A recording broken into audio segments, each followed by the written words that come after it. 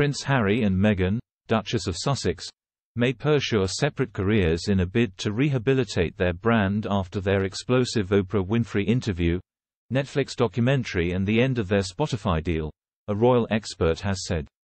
Russell Myers said, whereas in the past everyone wanted a piece of Harry and Meghan as a couple, there are signs they will work on projects individually. The Daily Mirror's royal editor told Sky News Australia, Meghan has apparently signed this deal with a talent agency on her own. When we were talking about the Sussexes, it was very much about brand Harry and Meghan, Meghan and Harry.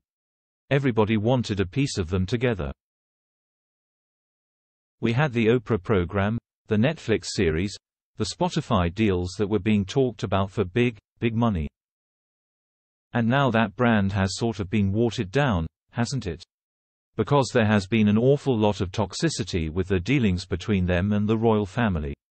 What does it mean for them moving forward? I definitely think they will want to take stock of the last couple of years. Maybe take their foot off the gas and work out what their brand means for longevity purposes, and maybe that means going in separate directions will be the best thing for them.